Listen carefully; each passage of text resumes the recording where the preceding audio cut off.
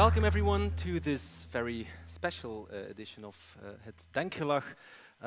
Apologies for the delay. We won't keep you waiting for longer. I'm very honored to be your host and your moderator tonight. For those of you who don't know us, we started out last year with a couple of episodes, very informal discussions actually about science, philosophy, critical thinking, etc. Maybe on a slightly smaller scale than today. But we decided to move up to the next level. We're a little more ambitious. And we even decided to call this episode a Royale edition. And if you have a look at our distinguished panel here tonight, I think you will understand why we chose this slightly pompous title. We thought that with this concentration of brain power, we might as well tackle some of the big issues, you know. So this could equally have been called an episode about life, the universe, and everything. Oh, I know the answer to that one. Right. Well, just I only know try to keep it light. Try not to reveal the secrets until until we have calculated it. So before we go down into that rabbit hole, let me very briefly introduce our guests. Maybe they hardly need any introduction, but I'm going to do it anyway. On the far side, the gentleman there who seems to know the answer to life, the universe, and everything is Professor Dr. Massimo Pigliucci. He is the head of the philosophy department at the City University of New York. He is a biologist turned philosopher, and depending on your perspective, he has either seen the light or strayed into darkness. He's a very prolific writer, as all three of our guests are. He wrote numerous books on evolution and intelligent design, various sorts of pseudoscience, on skepticism, the meaning of life, etc. His latest book is called Answers for Aristotle, in which he explores how an alliance of science and philosophy, not just science, but science and philosophy, can make our lives more meaningful. In the middle is Professor Daniel Dennett. He is a philosopher and a cognitive scientist at Tufts University near Boston. He is famous for being one of the four horsemen of the apocalypse, together with his new atheist colleagues, the biologist Richard Dawkins, the philosopher Sam Harris, and the late Christopher Hitchens. He is arguably the most friendly, most amiable of the four atheists. I think I can say so. I hope you agree. Right. The softest. He's sorry. Dare I say cuddly? No. Yeah. He's very cuddly. He wrote also numerous books on evolution, philosophy of mind, consciousness, free will. He has an oeuvre that spans more than 4 decades. His most important work is maybe... Well, what is your most important work, Professor Dennett? You were about to walk into a trap. Consciousness explained. Sorry? Probably consciousness explained. Right, consciousness explained. I think that's a very good choice. As you wrote it, of course, who am I? If you say so. Anyhow, his latest book provides an overview of his work and is titled Intuition Pumps and Other Tools for Thinking. It is translated into Dutch, if I'm not mistaken, as de gereedschapskist van ons denken. Next to me is Professor Lawrence Krauss. He's a theoretical physicist and cosmologist. He is the director of the Origins project at Arizona State University. He has also written numerous books, among them The Physics of Star Trek, Quintessence, and his latest book, A Universe from Nothing. How or why? There is something rather than nothing. He is also one of the 2 stars in a film documentary called The Unbelievers, which follows Professor Krauss and his atheist colleague, Richard Dawkins, whom you may remember as one of the 4 horsemen, around the world, spreading, can I use the word gospel here, the message of science and reason. Apologies for that. not gospel. So just to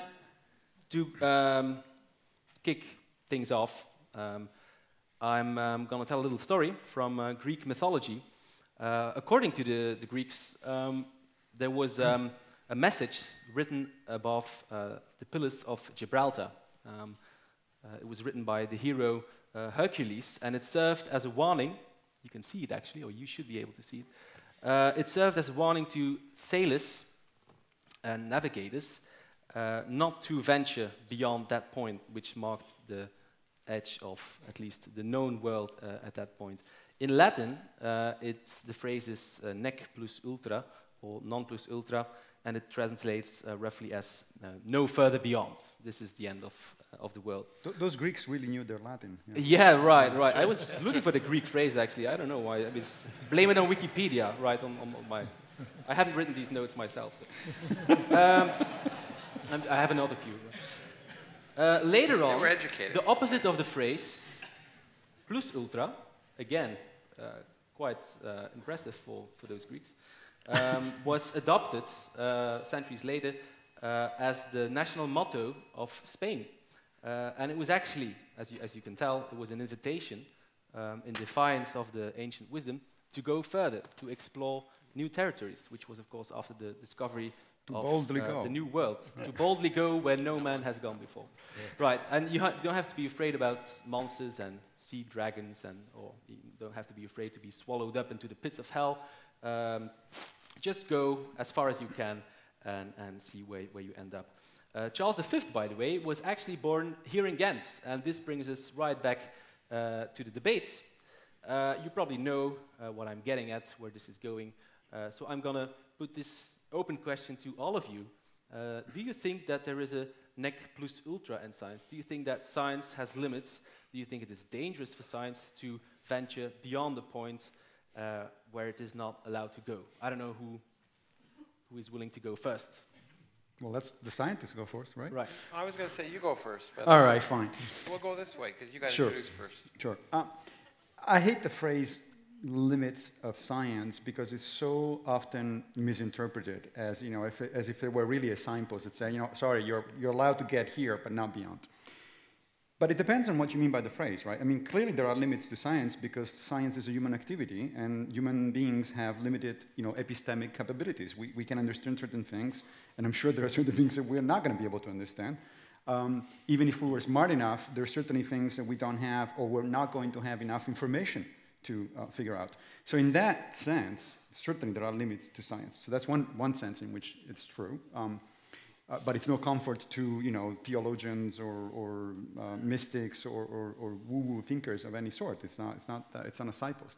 The other sense in which I think there may be a limit to science, and maybe that may be a little more controversial tonight, is that I think that science is a particular type of epistemic activity. It's a particular way of getting to know things. In particular, it's the best way we figure out to know about how the world works. But as such, as a human activity, it does have certain domain of applications where it does very well, and it has domains of applications where it does a little less well, and it has domains of applications where it, frankly, doesn't really matter that much. Now it gets interesting. Right.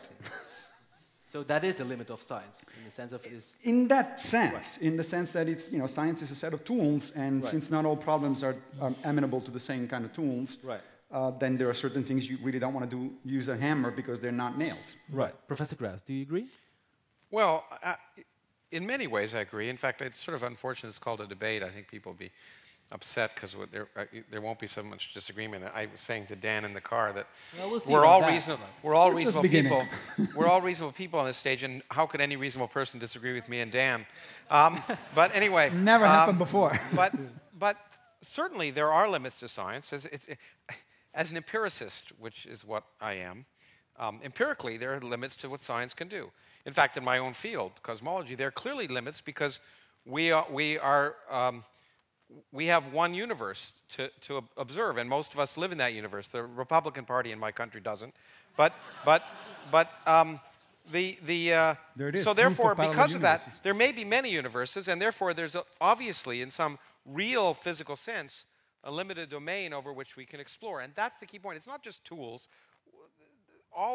Every academic discipline uses tools, and in some ways they're not that different. But the key part of what makes science science and what makes it work is it's based on empirical evidence, sort of rational thought applied to empirical evidence. And therefore, if you can't measure it, even in principle, I mean, there's lots of things we can't measure that we can talk about as a theoretical physicist. I think about things, a lot of things we can't measure right now. But if you can't ever measure it in principle, then science really has nothing to say about it.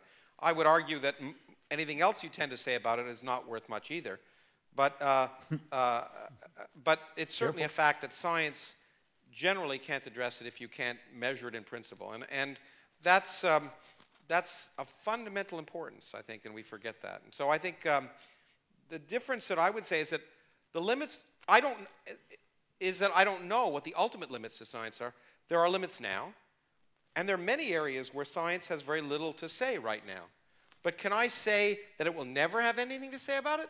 Absolutely not. There's a huge difference between what's unknowable and what's not known. And so the only way you can find out if science has anything to say about it is try. Right. And if it has something useful to say that make predictions which agree with experiments, then you can make progress. But you can try it, and it might not work. And an example, might be sort of sociology, where they tried to use the language of physics to apply to societies, and it was far too premature. They're much too complex. And consciousness, which is, as I was telling Dan, if I did physics because it's easy. If I want to do the hard stuff, I do consciousness. Right. Am I right that you say that even if there are limits to science, and we may never know, then that doesn't provide any comfort to people advocating other ways of knowing? If science has limits, then maybe that's a general limit. Let me say something that Massimo may jump on, just for the purpose of entertainment.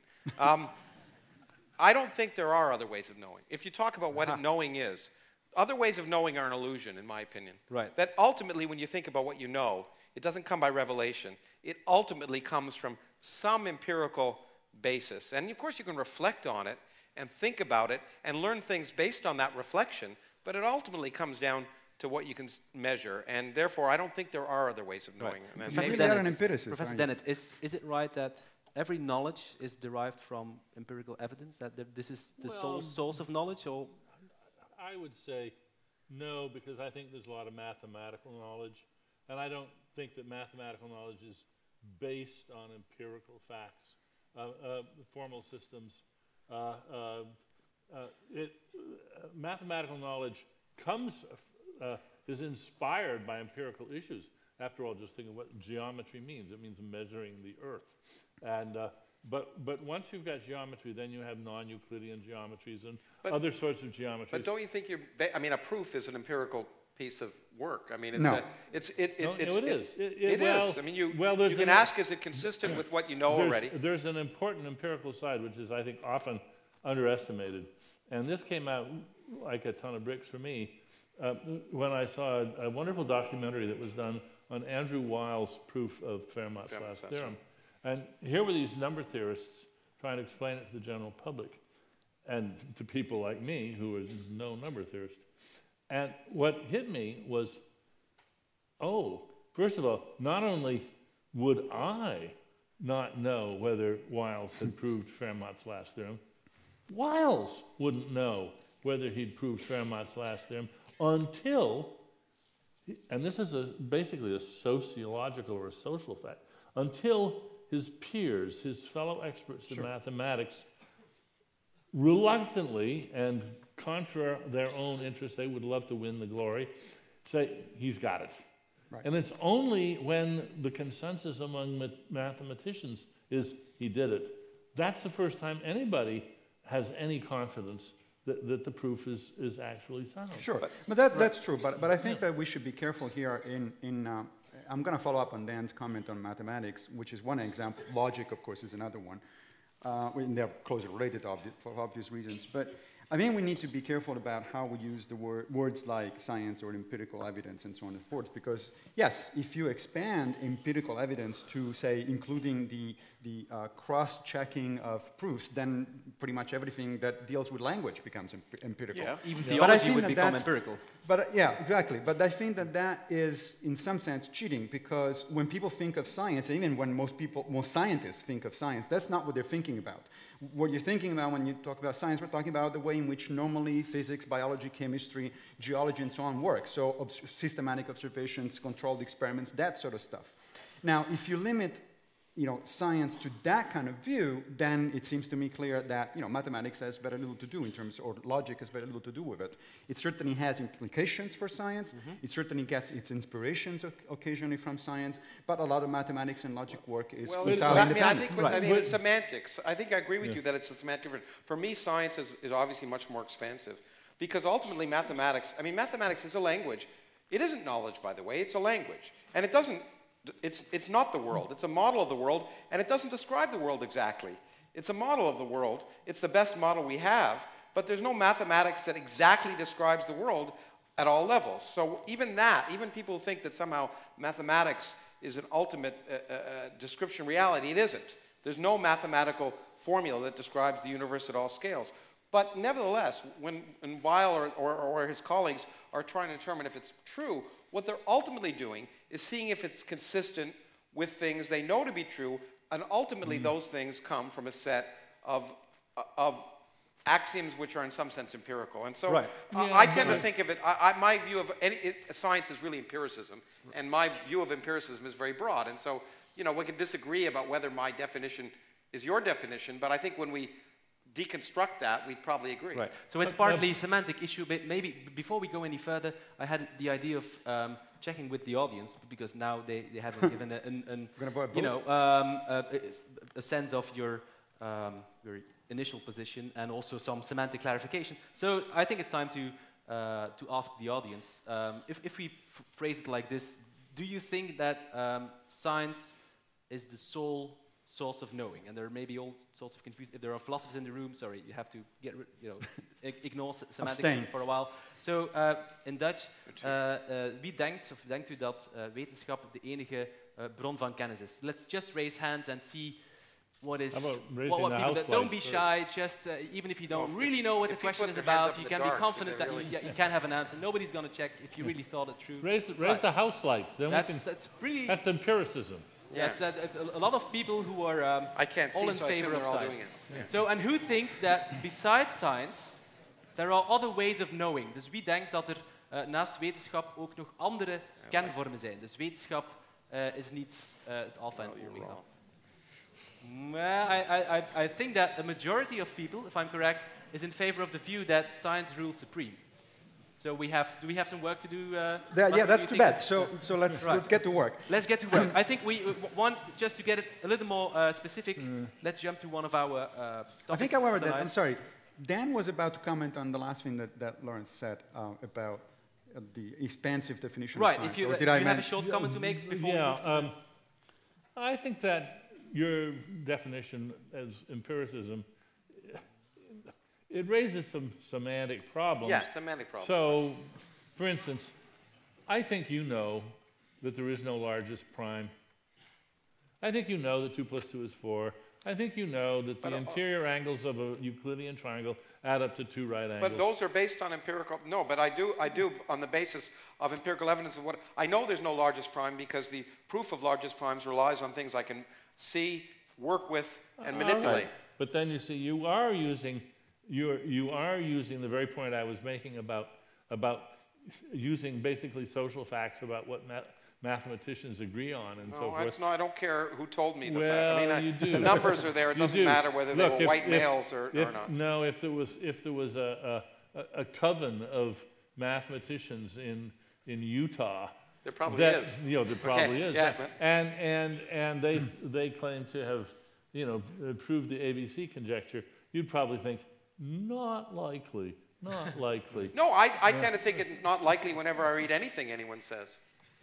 Yes. My first response is, convince me. Right. I bet it's your first response, I hope. Speaking of things that are not likely, Yeah. Let's talk about God.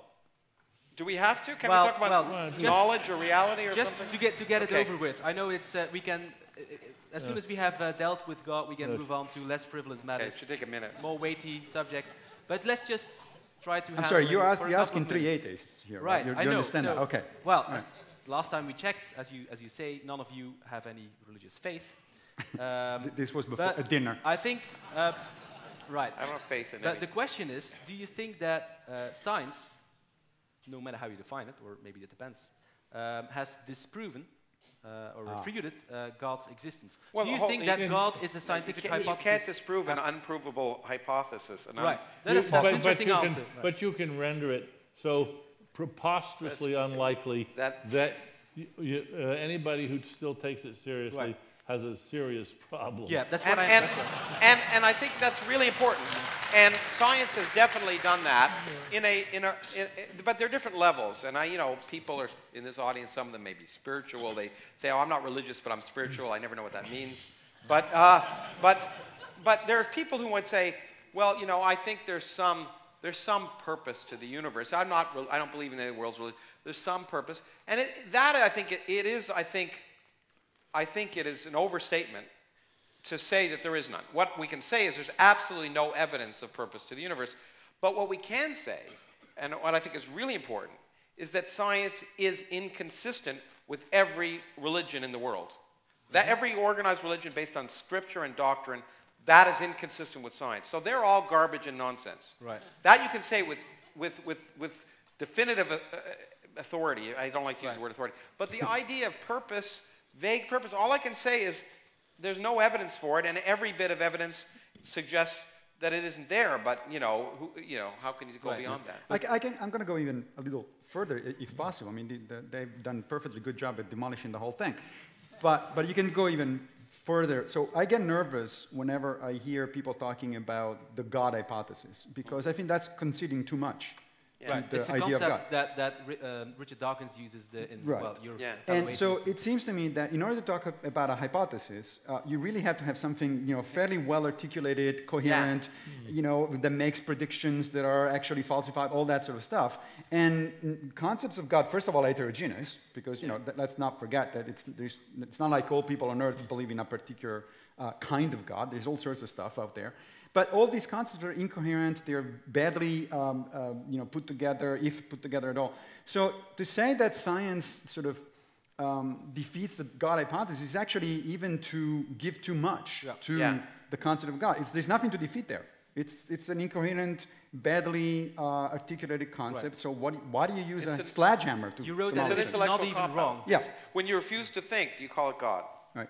Yeah. But that does bring me back, if you don't mind, to the issue of semantics, because of course it depends on what you mean by God. It's part of the answer, right? Right. Yeah. But let me put it another way. Can you think of any empirical, scientific, solid evidence that would convince you of the existence of some supernatural creator that you would call God? I mean, if he would just burst through the roof here and point at the three of you and say, "Stop spreading." Now that I would think it's the beer or the whiskey talking. Right. Now that wouldn't do it. But no, there's plenty of things you could do. I mean, we go out at night and all of a sudden the stars are rearranged and say, "You suckers, you better believe." Aramaic, only in Aramaic would I believe. Yes. Something like, and everybody can see them, not just me, because then I go back to the whiskey hypothesis. But actually, there is more interesting ways of doing it. I just read recently a sci-fi novel, which I tend to think of good science fiction as thought experiments, essentially like thought experiments in philosophy. And this one is called Calculating God, and it's about an alien that comes down to Earth and asks to see a paleontologist. And the guy looks like an arachnid, so he's kind of an invertebrate thing. And the museum guard doesn't get that it's an actual alien. He thinks it's a joke, so he plays along and says, "Well, would you like a vertebrate or an invertebrate paleontologist?"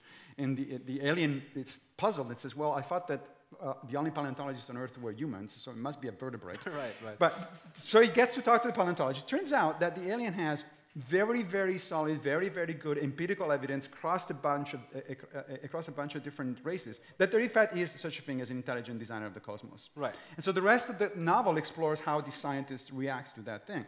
That situation is unlikely, but it's possible. It's possible. Well, Because if there was nothing that would possibly convince you, then maybe that's that's worrisome, because there's something about. I mean, if there's nothing that can convince you, then it almost sounds as if Faith. as if it's some sort of faith. Yeah, but I mean, but the thing that would, as a philosopher, that would bother you about that, I think, would be the fundamental problem with that picture is that intelligent design implies there's an intelligent designer, but then of course that implies the intelligent designer is more complex than the thing the intelligent designer is designing, and then the question of always, it becomes an infinite regression. Who designed the intelligent designer? And that's the real logical problem. Although, to be honest, I always found that, I mean, that is a perfectly reasonable question to ask, but I always found that question a little bit disingenuous when it's asked by atheists. Because, yes, of course, that would be an obvious question, but so what? I mean, if we really had convincing evidence of intelligent design, then sure, the designer...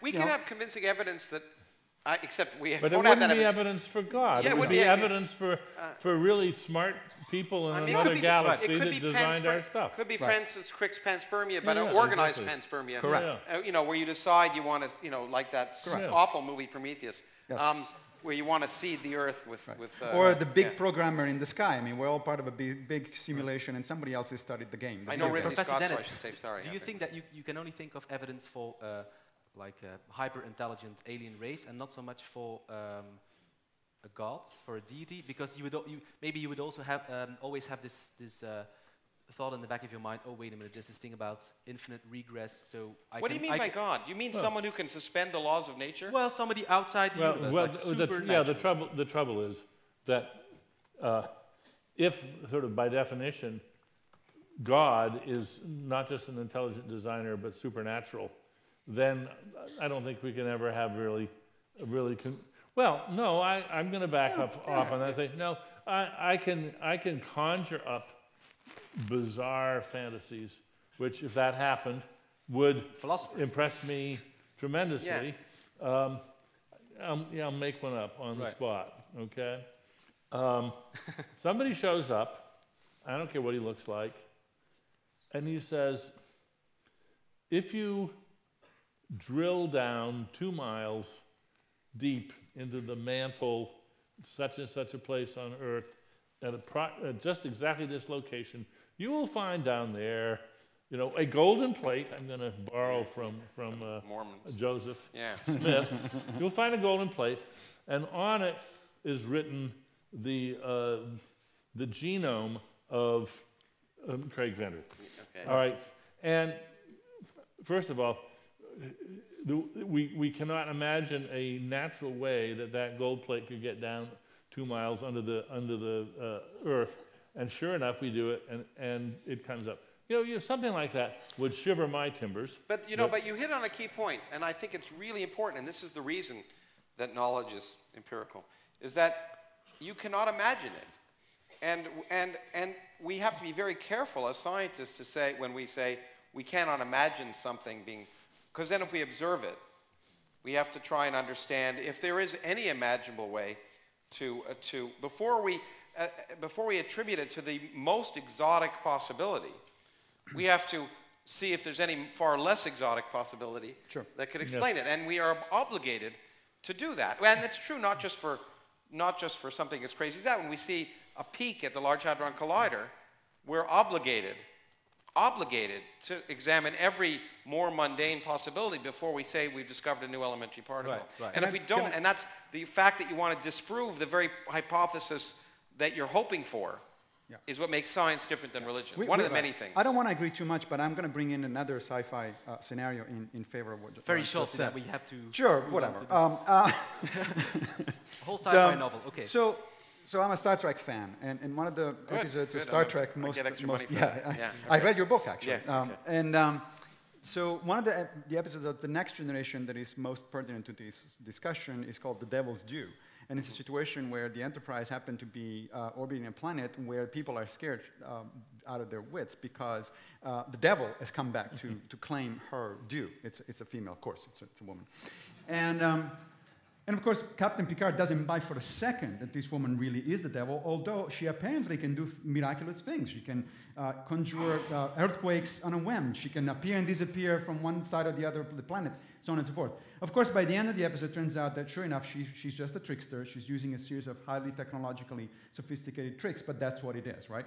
And that is the problem, that even though it's conceivable that there can be an intelligent designer that is, in fact, truly supernatural, meaning that he or she can actually act outside or suspending the laws of nature, it's much harder to imagine what set of circumstances would truly convince us of that, because you always have the suspicion that, you know what, I just don't know enough about this stuff. It could be that it's the Enterprise out there doing this. It's very difficult to rule out alternative natural explanations. But now that takes us back to the subject, or if it is the subject, the limits of science. Right. Because one of the biggest misunderstandings of science is that scientific revolutions do away with everything that went before them. That's not how science works. Because what has satisfied the test of experiment will always work. Newton's laws have been supplanted by general relativity, but if you want to throw a baseball, 400 years, a million years from now, if my favorite baseball team wins the World Series, which may be the next time it happens,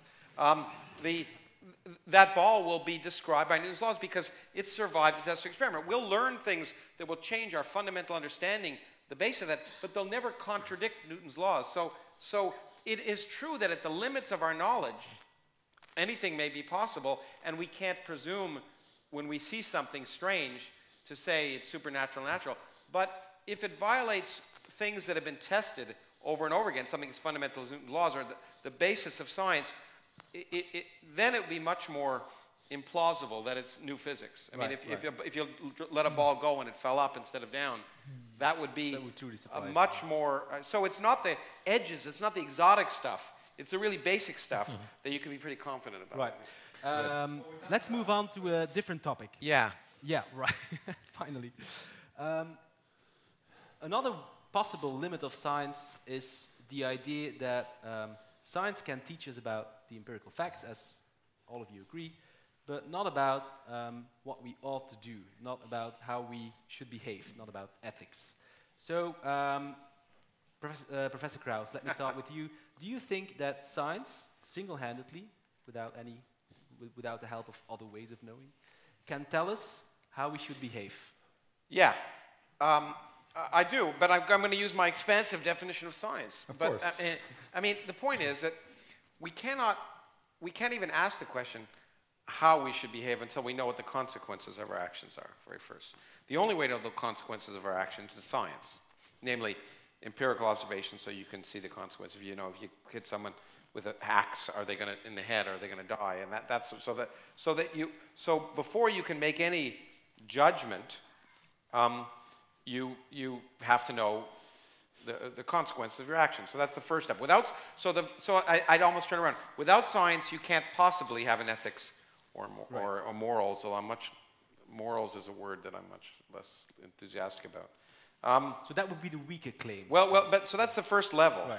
But I would argue that after that, that's already going too far. But anyway, go ahead. Okay. But after that, what we do is we ultimately make rational decisions.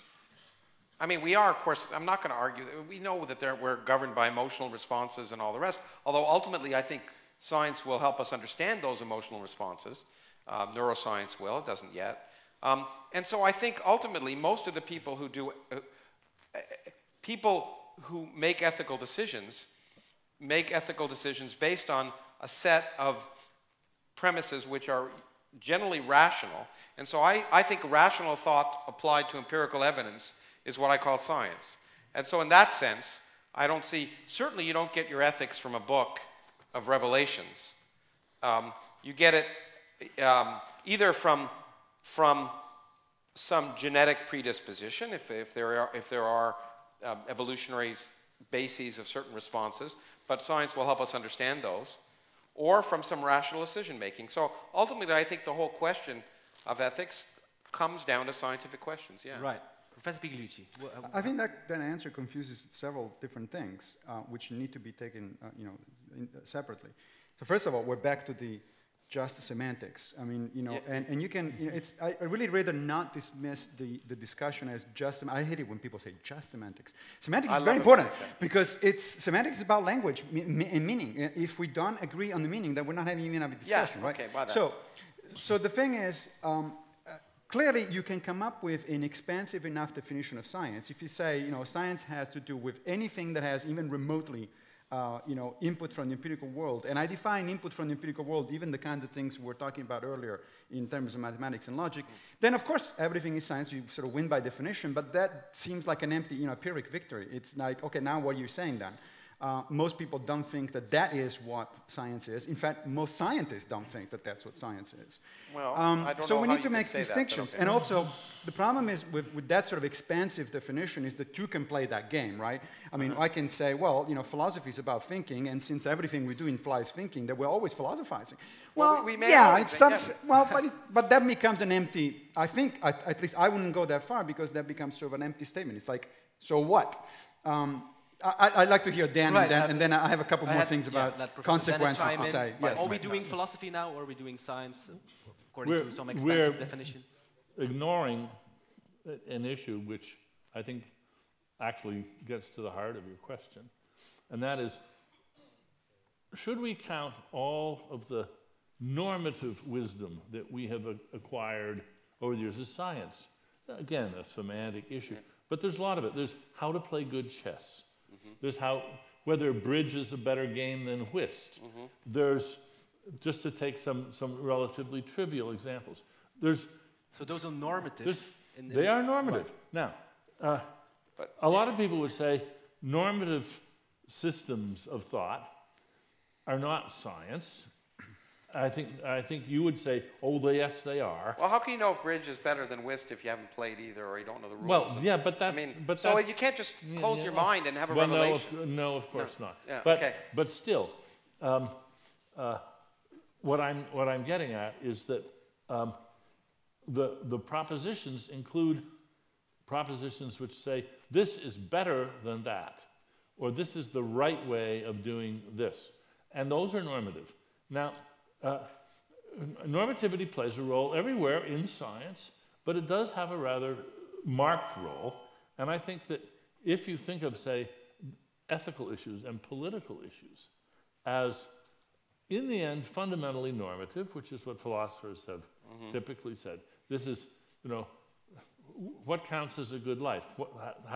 How ought we to live? If you think of questions of that sort as cousins to, in fact, very close cousins to, questions like, which is a better game, canasta or bridge? Now, how could you ever answer that question? It's obviously going to be relative to what kind of players are playing the game. But human beings are such... I'm going to take an example, okay? Chess was improved several times over the years. The castling rule was introduced, the moving the pawn to the en passant rule. Those were considered improvements, and I think almost everybody agrees. That's improvements by our lights. We're impatient human beings, and we just think the game is better. Play it a little faster. That's all it is. But these are normative judgments.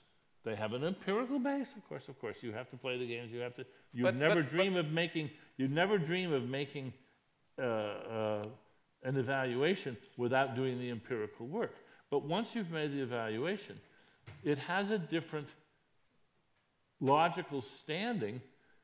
It's different from just saying people in North America like this kind of chess. Absolutely, but on the other hand, it's not only subjective, but it's time variant. So absolutely, it depends on, you know, the word better is, you know, whether this is better than that depends on who you are, where you are, when you are. And so those are all, so it doesn't have any independent reality. What's good doesn't have an independent reality, and therefore arguing about whether science determines it seems to me is just an irrelevant question. That's a red herring. Well, I mean, what's good? Well, to call it an independent reality is, I think, that's a straw man. But you would agree. But you would agree that it is. Well, the question I would ask is, do you agree that it is that those kind of questions are not the answer to those kind of questions may not be universal. Yeah. Okay. And therefore, they are, to understand them, you have to often understand not only the individual background, but the cultural experiences, et cetera, et cetera. And if we had a large group of people meeting together in a organized political debate discussion where they were going to vote and try to settle on some rules for how to lead a good life. That could be done rationally. Yeah. It could be done well. And if it succeeded, we could all remark that this was one of the great achievements of human intelligence. Well, how do you determine but success? The question is, would it be science? And I think, no, it would be political action. Right. But how do you know? It wouldn't be how do you know if science. it succeeds? That's the question. To determine if it succeeds is a scientific question. Is it, once again, you know if it succeeds by studying what happens based on those laws, seeing, and then asking people if they're happy or if they whatever your criteria are. And so, in some sense, to know if it succeeds is a scientific question. But there is a lot there in that swept into the whatever those criteria are. Yeah. There is a lot of stuff going on that is not actually empirical. Of course. Look, here's another way to put the problem. First of all, when you started talking about consequences, it's kind of interesting because to a philosopher that immediately brings up, oh, so he has chosen a consequentialist frame of mind. Yeah, I've heard this consequentialism and all that stuff. Yeah, yeah. Well, yeah, that's not the only. All that stuff is philosophy. Consequentialism is one way of looking at ethical problems. It's by no means the universally agreed upon No, way. but it's probably a component of every way, right? No. I mean, you may not make your ultimate decision on what is the appropriate action. You might not be a consequentialist, right? But you probably have to at least address the issue of consequences when you are using other criteria to decide what's. Of course, we are. For example, in the game of chess, you could say that there are objective, normative rules because you have a pre-established goal. You want to force the other one to checkmate. Yeah. It's only when you agree on that goal that you can have an objective measure of success, and you can see which moves are better than other ones. But the more fundamental question is, of course, if we change the goal, I mean, and in chess they are opposite goals, of course, because we have a challenge. But in morality, don't we have to find some way to agree on the goal first? I mean, yes. But the question is that science? A scientific question? Imagine that there was a great debate raging over how to play chess. Should you keep the en passant rule? Should you keep castling or not? And it turned out that there were heated debates. There were people who liked the old way, people who liked the new way, and we think, well, now what are we going to do? Well, what we could do, hoping that it would work, is have a conclave, get all the parties in who are interested, who cared, and see if one side could convince the other that their way was better. If they can't, that's an empirical discovery. It doesn't work. But if they do, if everybody that cares comes to see and agree quite wholeheartedly, look, this is the right way to play chess. Right. That's not just an empirical fact. It is an empirical fact, and you got to test it by, you got to count the votes and all the rest of that. But it also has a rather different standard. And I think that another way to put what I think Dan is getting at is that nobody in his right mind, I think, no philosopher in his right mind, is saying that empirical facts, or in fact even some scientific facts, as it should be clear by now, I take a more restricted definition of science or concept of science than Lawrence does. But even if we want to talk about empirical facts, broadly speaking, nobody's denying, or at least nobody should be denying, and certainly not in this group, that empirical facts are relevant to ethical decisions. Okay, that's not the question. The question is, another way to put what Dan was saying a minute ago is that the empirical facts, most of the time, if not all the times, in ethical decision making, are going to underdetermine those decisions, those value judgments that we make. So the way I think of ethics is essentially applied rationality. You think about, you start first of all with certain general ideas. Are you adopting a utilitarian framework? Are you adopting a deontological framework? Are you adopting a virtue ethics framework, or whatever it is? And then that essentially plays the equivalent role of sort of general axioms, if you will, in mathematics, or general assumptions in logic. And then from there, you incorporate knowledge about, empirical knowledge about, among other things, what kind of beings humans are. Right? Because ethics is, let's not forget it, it's about human beings. If it were not social animals, intelligent, conscious animals of a particular type, the whole point of ethics wouldn't hold, right? But there's also the issue of, sorry. Well, obviously, what you both said is reasonable in that sense, but it suggests in some sense that ethics has some existence. It's like, if someone's pretty. What? Okay, does pretty have an objective? Now, I would not say that science determines pretty. Science can determine why I may think on the basis of my cultural experience or my gender, what's pretty. Right. And it could determine why someone else would determine that something very different is pretty.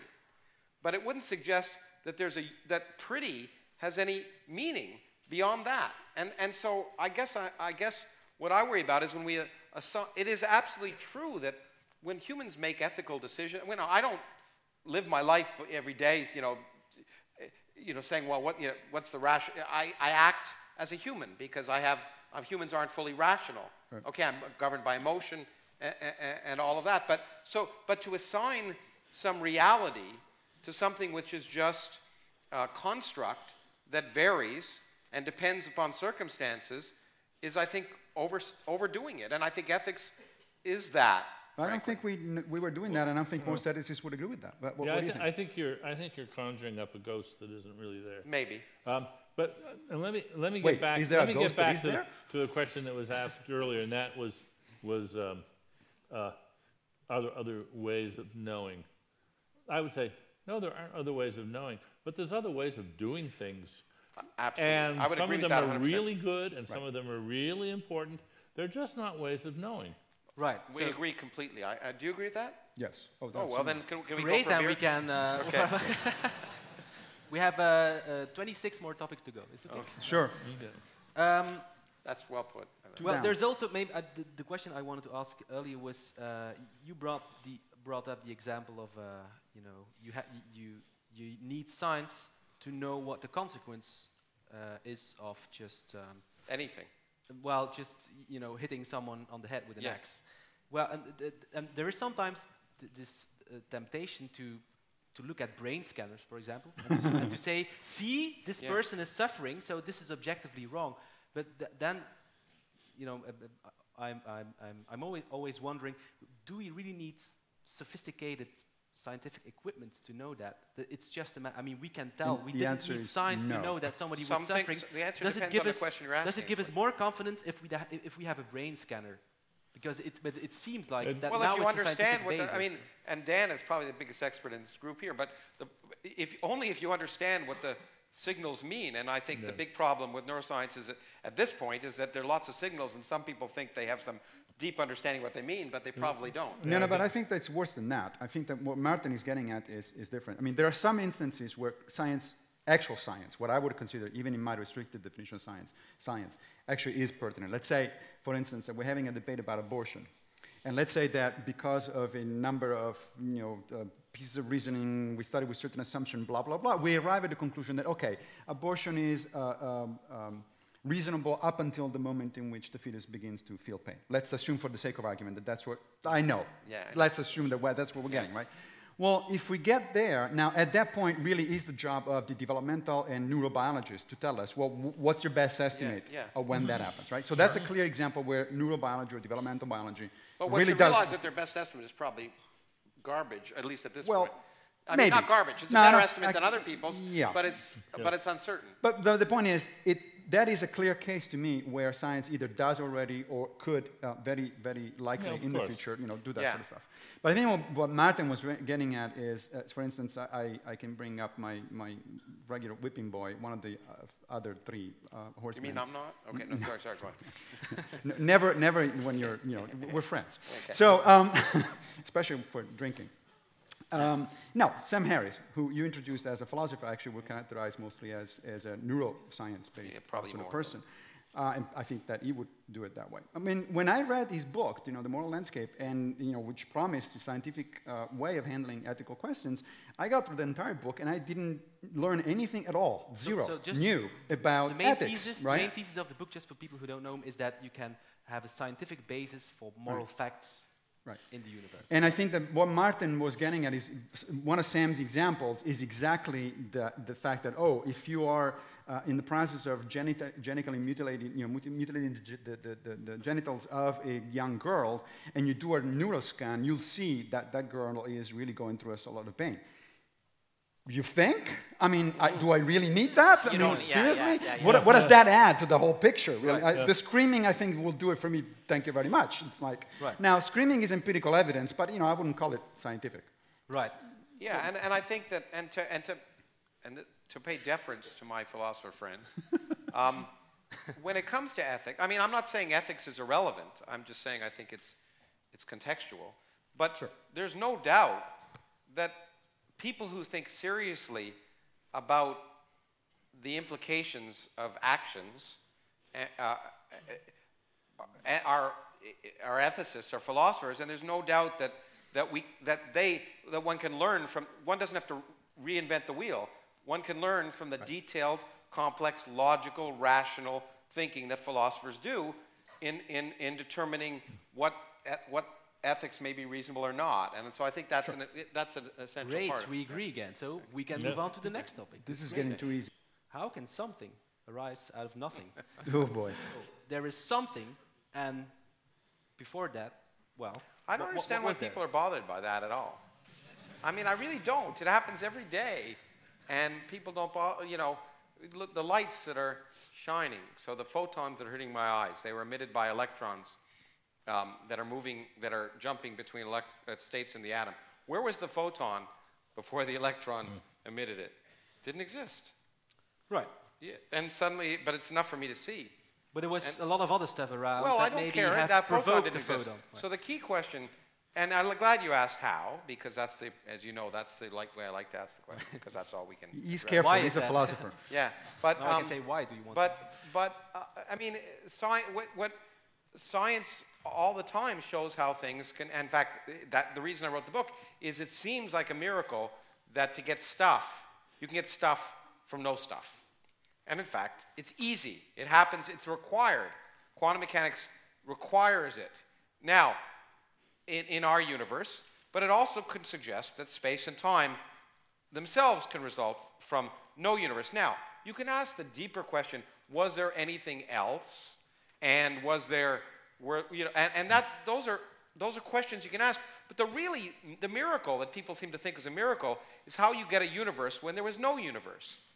And that is easy to imagine without violating the known laws of physics. Now you can ask, okay, there was no universe, was there anything else? That's a different question.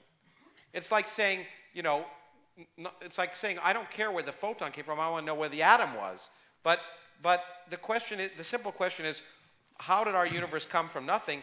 That is remarkably, and in principle, answerable. Yeah. And moreover, the reason I wrote the book is that if you ask what would be the characteristics of a universe that arose from no universe by laws of physics without any supernatural shenanigans, it would have precisely the characteristics of the universe we see, and it didn't have to be that way. It could have been something else. We could falsify that presumption. Let me try a parallel that I think Lawrence may like it. We'll see. Okay. If it agrees with me, I'll love it. Well, we'll see. Okay. It's an empirical question.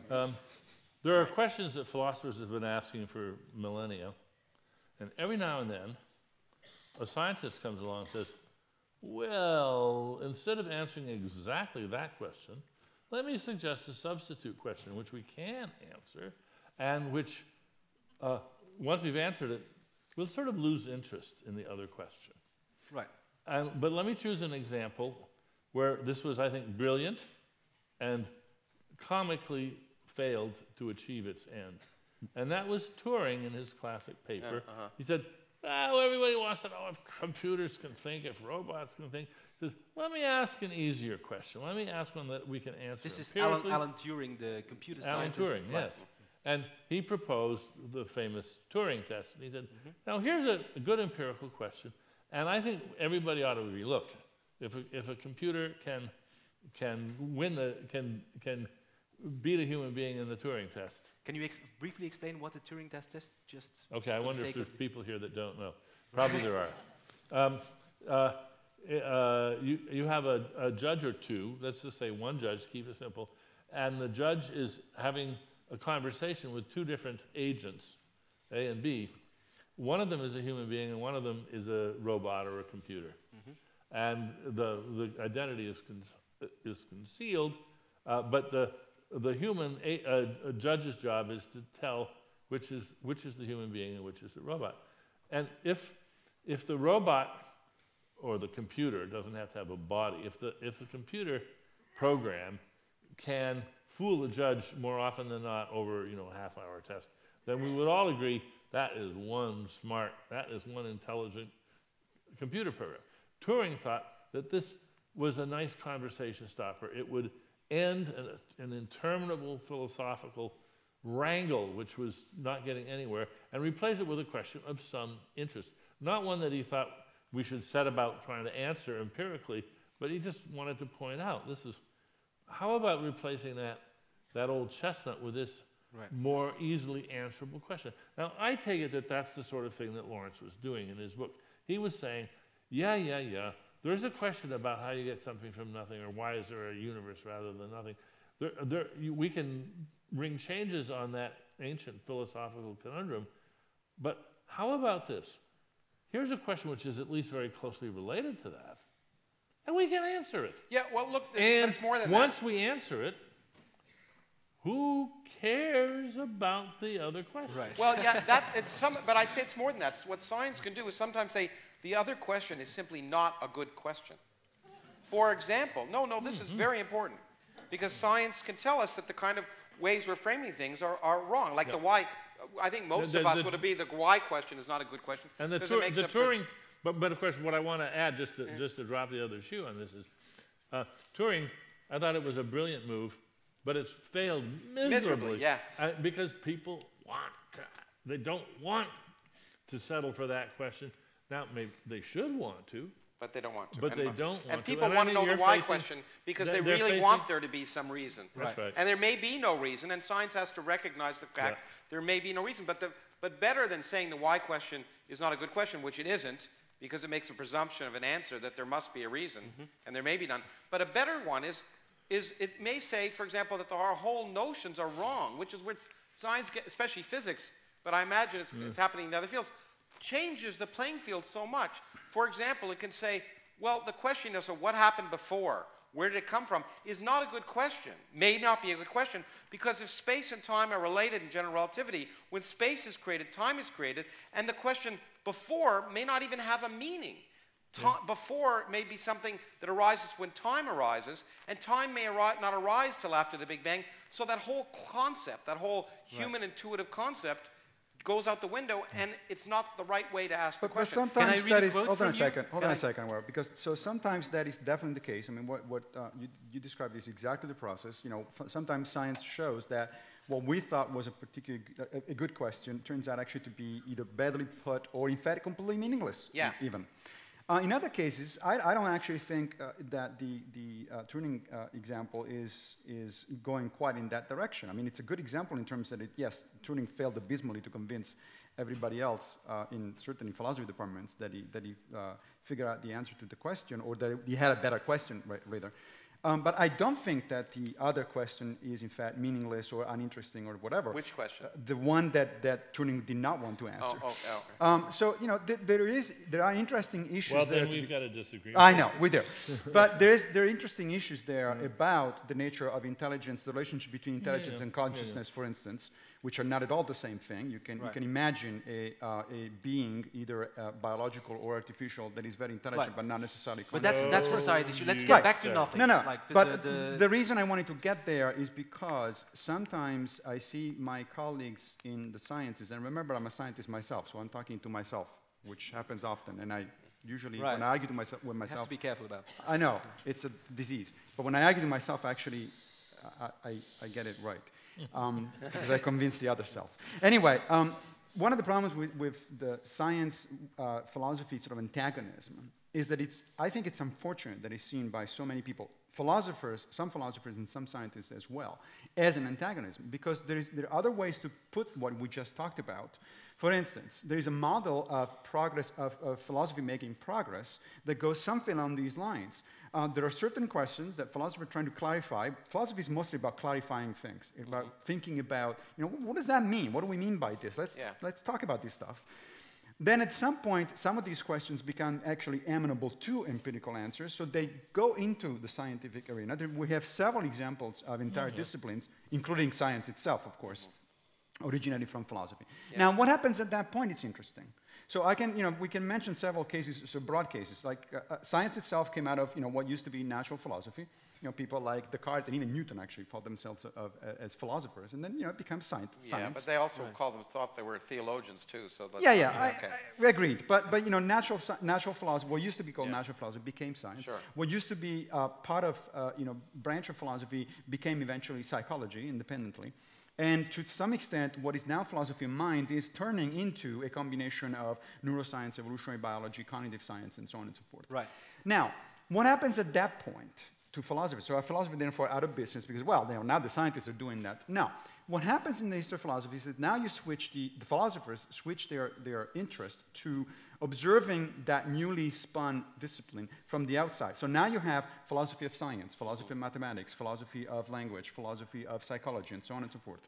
So what happens is that this is a progress, I think, because it's philosophers coming up with certain questions. The questions become empirically amenable to, amenable to empirical answers. The scientists take them over. Now there is something else that is the problem, which is, okay, how is it exactly the scientists are doing? And what are they doing? The value of philosophy is actually the next topic. So I just want to resolve this issue of nothingness. On a fundamental disagreement. Because I have a quote from your book, which I found interesting and provocative, or it's from an article maybe.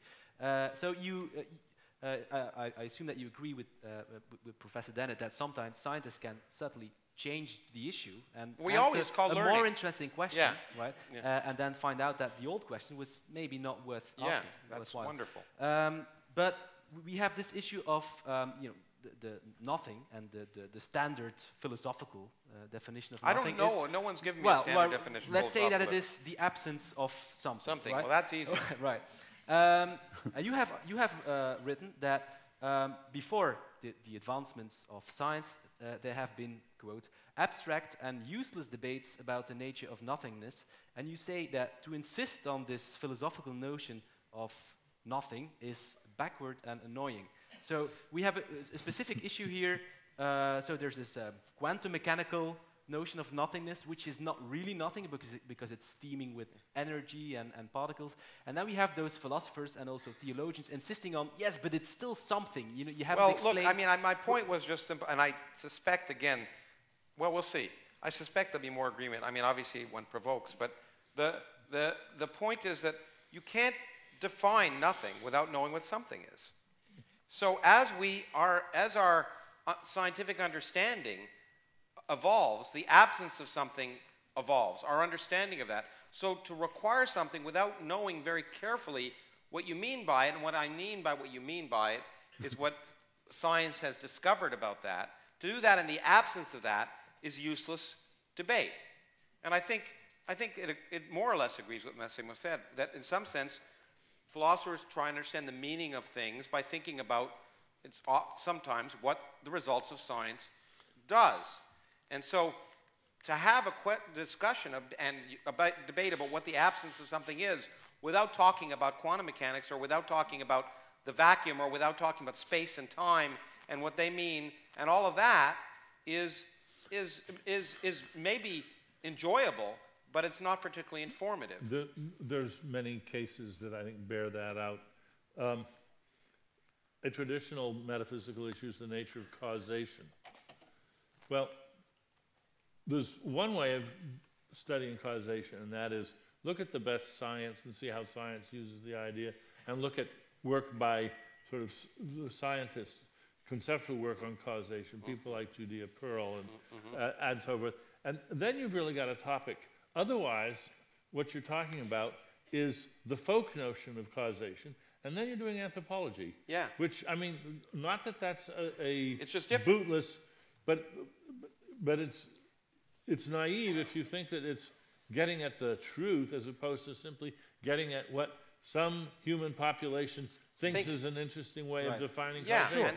And I think a lot of philosophy in that sense, not all philosophers, but for example, holding to an Aristotelian notion and requiring, and not all such, I'm not Nobody holds Aristotelian notions but if you anymore. did that, if you did hold to an Aristotelian notion of something and saying that is the thing I want to describe, you're having an interesting conversation about a concept, but that concept may not be related to reality. But Lawrence, let me ask you a question. So, first of all, I actually disagree even in this particular case with Dan, I have to say, about the causality things. Yes, you're right that certainly the early discussions on causality, beginning with Hume, which is still the starting point, I think, in philosophy for any discussion on causality, they definitely do refer to what you call the full concept of causality. But I think that, I've actually read recently some of that literature in technical literature in philosophy of causality because I'm preparing to teach a seminar about this that includes that sort of stuff.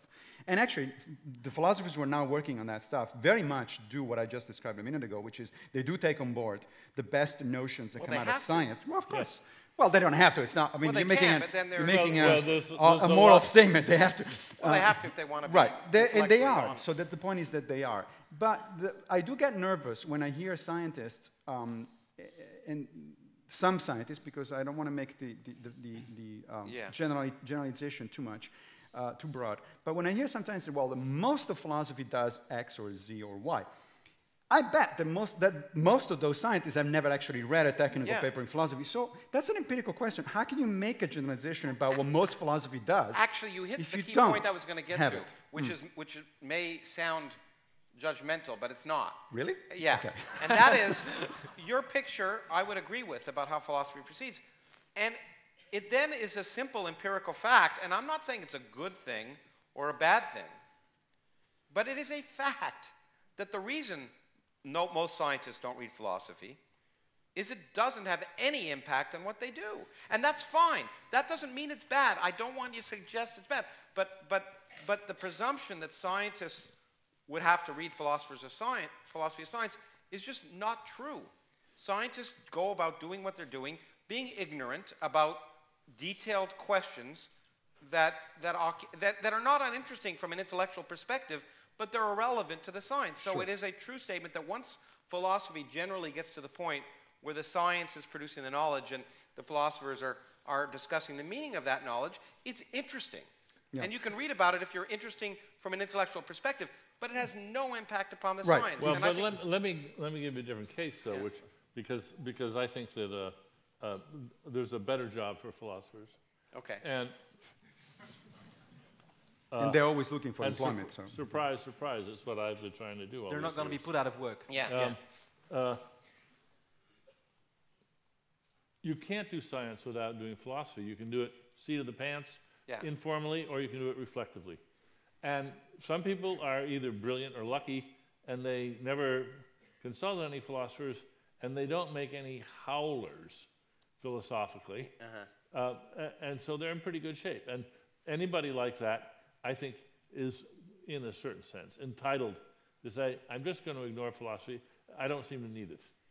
But the fact is that in the areas which are particularly controversial, everything to do with the mind, all of neuroscience, in particular in the life sciences, maybe not physics, maybe I think not physics, but I think I agree with where you're going. But the fact is that they are the scientists, really smart people, and they know their fields, and very often they're asking questions that are just preposterous. Exactly. And what philosophers are really good at is framing the questions. Is coming up with better questions. Yeah, and I think in the mind, anywhere where science, as it's really what you're saying, where science is at the edge, it doesn't really know yet how to define things. That's where philosophy generally has had an impact.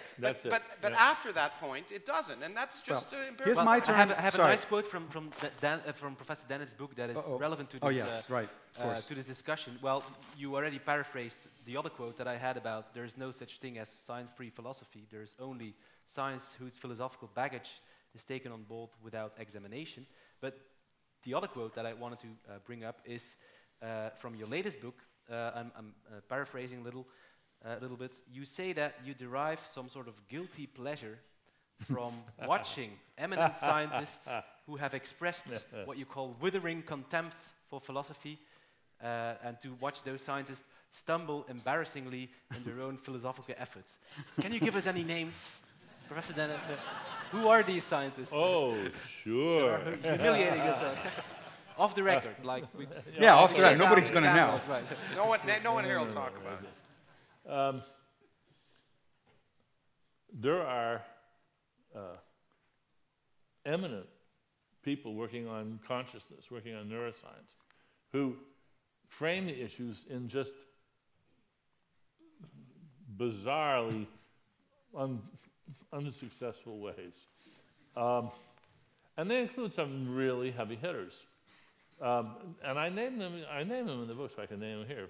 I mean, Francis Crick had some really simple-minded ideas about consciousness. He was the guy who discovered the double helix together. And how it worked. You know, he's you could hardly pick a more eminent or more ingenious or more conceptually adroit scientist than Crick, and yet Crick had a real tin ear for some of these issues when he turned to neuroscience. Yeah. And he sought out the help of Christoph Koch, who's a wonderful neuroscientist, but he has not outlived his Catholic upbringing. And he's still sort of hankering for a soul. And I can point to the places in his work where you see, look what he's missing here, look what he's missing here, because he's still trying to sort of save a haven for the soul.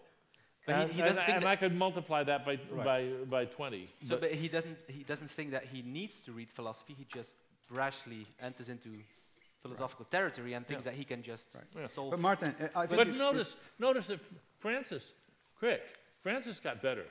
He learned his lesson. He took on some philosophers, mainly Paddy Churchland and Paul Churchland, but also to some degree me. And he began to take us seriously because he realized these were hard questions. What really gives me guilty pleasure is seeing the Even books. now. There's been dozens of books about consciousness by eminent neuroscientists. Most of them are pretty dreadful. And they sink like a stone, and that's what they deserve. But very often, their authors even come, that close to acknowledging, if you look at the book carefully, that, they suddenly realize that they're in philosophical hot water, and they need help from a philosopher. And a few of them ask for help, and I really appreciate it. When they do that. And I would say it hasn't happened in maybe 70 years in physics. But I absolutely agree in an area which is forming, where the questions need to be formed. But like philosophy of quantum mechanics, forgive me, but philosophy, I'll just say it, philosophy of quantum mechanics, there's a lot of philosophers of quantum mechanics who know something about quantum mechanics, but it doesn't, but the things we learn, but the progress in understanding quantum mechanics has not come. I mean, they're interesting, incredibly interesting philosophical questions about quantum mechanics, but the progress doesn't come from there. All right, about Martin, Shimoni? But Shimoni's a physicist. He's in the philosophy department. Well, he's in the physics department. No, but Shimoni... We can Google Can it. I say? Yeah, you can Google it. I think it's my turn department to is. say The question is what he's something doing. presumptuous, as Lawrence put it earlier. And this is it. I want to go back to what Lawrence said about philosophy of science and the role between philosophy of science and the relationship between philosophy of science and science, because I am, as I said, both a scientist and a philosopher of science. And I'm going to put forth, and this is the presumptuous part, that what you said a few minutes ago was both conceptually incorrect and empirically wrong. Okay. And this is what I mean by that. So if you actually take a look at the philosophy of science literature, and by the way, there's no such a thing as the philosophy of science literature. There is a philosophy of quantum mechanics, there's a philosophy of other parts of physics, there's a philosophy of biology, and so on and so forth, right? So it's a bunch of different things. Yeah. So what you find are two things. There's at least two things, to simplify slightly. First of all, most of philosophy of science is not at all about helping scientists answer questions. So it is no surprise that it doesn't. But so when people like your colleague Stephen Hawking, to name names, starts out a book and says philosophy is dead because it hasn't contributed anything to science, he literally does not know what he's talking about. Well, that is not the point of philosophy of science, right? Yeah. Most of the time. But philosophers get offended when some scientist says So, well, some philosophers do. It's just a fact. It's got other goals and aims and techniques, and there's nothing wrong with that. Right, but when there is nothing wrong with something, you don't say it's dead field. You just say it's a different stuff, right? Well, theology, you say so it's a dead yes, field, you can say that. We yeah, right. So that was the conceptual part of that I objected to. That is, we need to realize that philosophy is largely in a different philosophy of science in particular, in a different kind of business. Yeah. And so it doesn't contribute to science, just like science doesn't contribute to English literature, or literary criticism, whatever you want to put it. Science but fiction, so for what? example. Nobody's blaming the physicists for not coming up with something new about Jane Austen. Yeah, right? The other part is the empirical part. That is, when you say they don't talk to each other, they don't have nothing to say to each other. I am not as familiar as Dan probably is with areas of philosophy of quantum mechanics, for instance. But I'm certainly very familiar with philosophy of biology.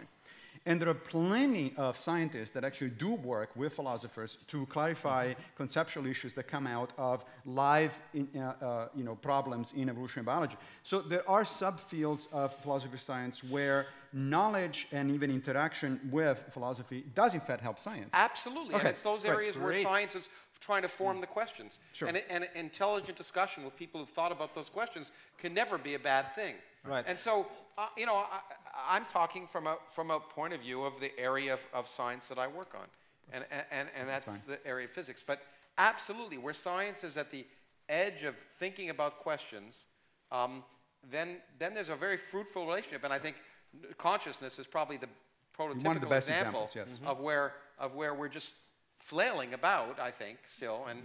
But let me get straight about one thing you're saying, Lawrence.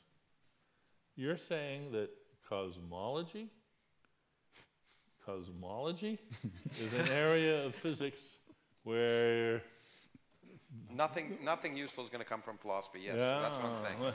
Well, I'm definitely saying because the questions. Does it bother you that there are many physicists who think cosmology is just bad philosophy? Well, I mean, look. Which is the ultimate insult, of course. There are. It used to be. No, the great thing about cosmology is it's now a science. 30, 40 years ago it wasn't. That's why I also wrote this book. Because there's been a revolution in our understanding, our empirical understanding about the universe, so we can address questions that we could talk about before, but it was just talk. We can now actually ask questions that we might be able to get empirical answers about, and that is remarkable.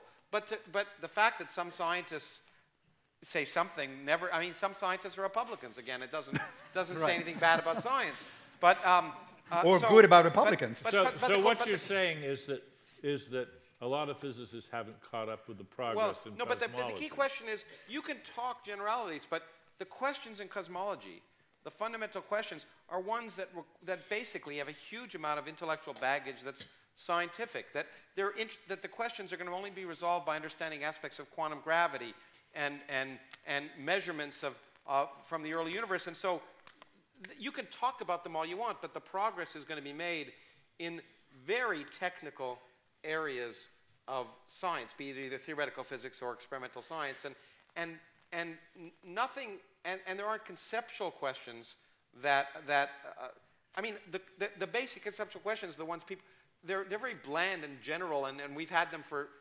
millennia, and they're not new, and they're not going to add anything to that. They're really detailed questions that unfortunately it may require new language. I mean, but now let me just name 4 physicists.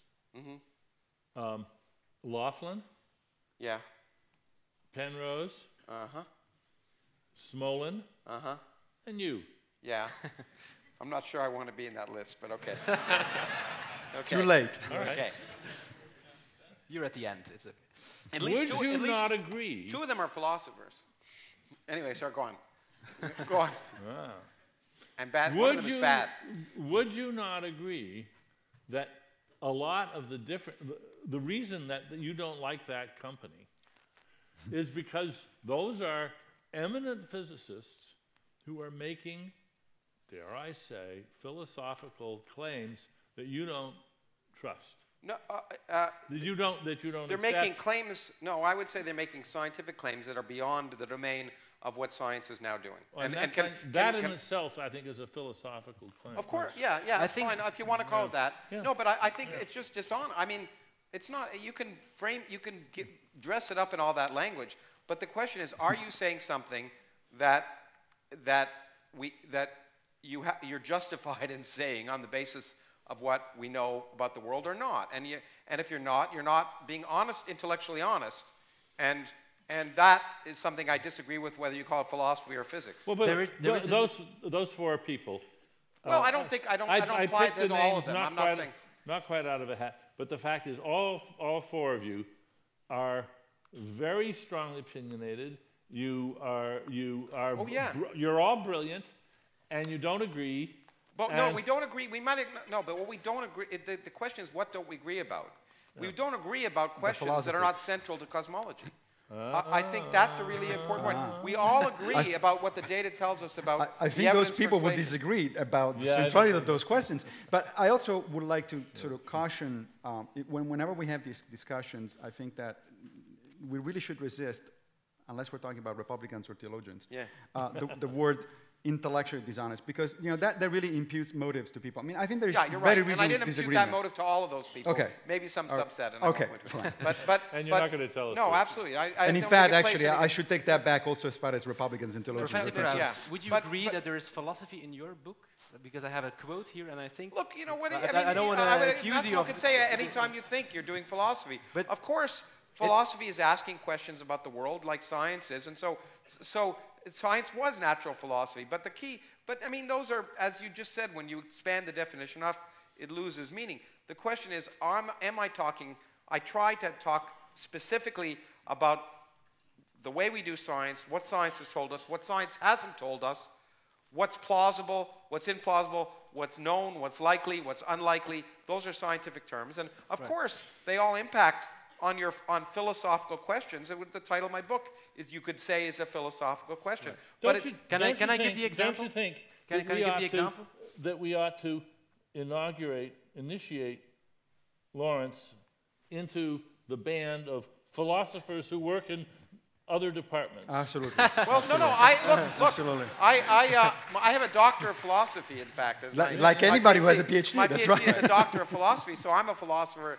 Right. I view myself as having the same. There's a nice thought experiment in your book, and that thought experiments, by the way, are physics. Right. Okay. But you probably know what I'm talking about, what I'm getting. Well, at. he wrote in your book. Well, there's. But Einstein's thought parts, experiments are physics. I should point out. Right. So you describe in your book a time in the distant future when all the evidence that we currently have for the Big Bang, will disappear. so our basic picture of the cosmos, will disappear.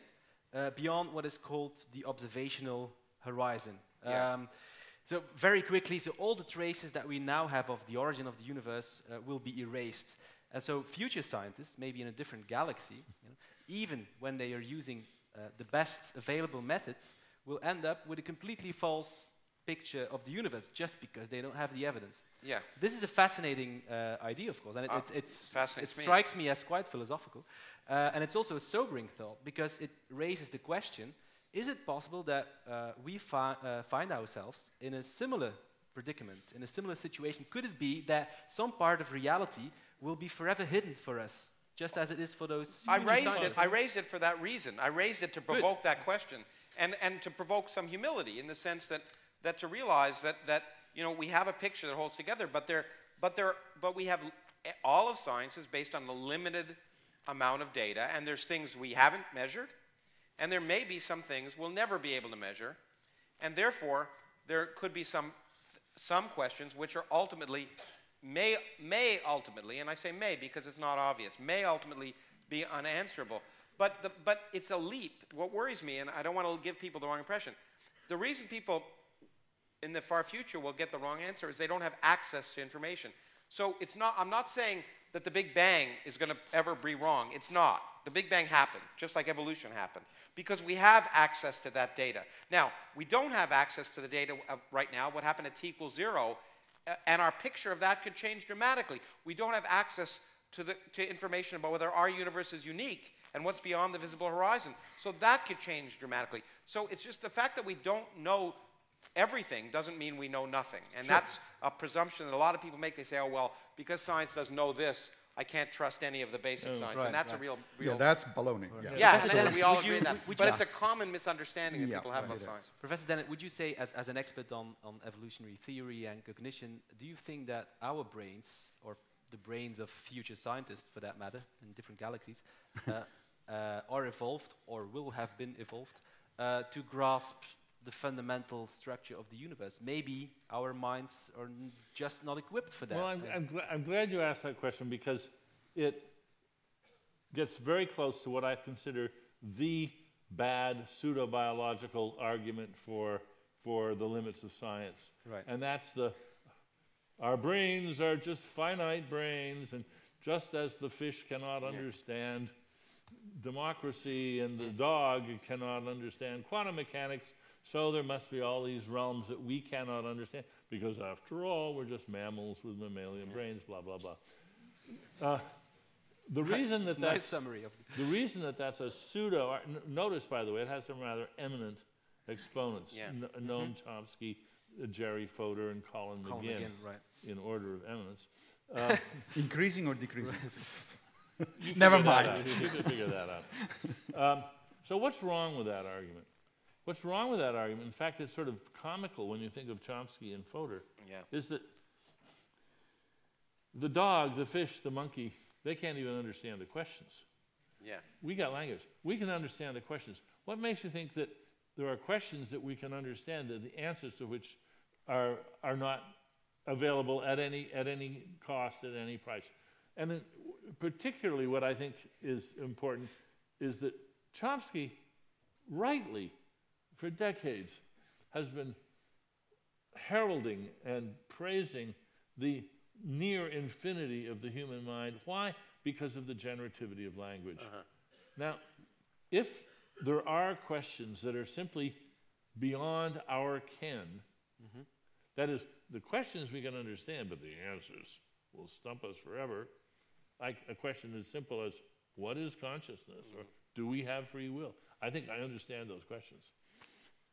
The idea that we could not understand the answers, the true answers to those questions, has got to mean something quite bizarre. It's going to have to mean that there is no finite set of books in natural language which will gradually bring the reader of those books to an appreciation of the answer. Now, that might be true. Right.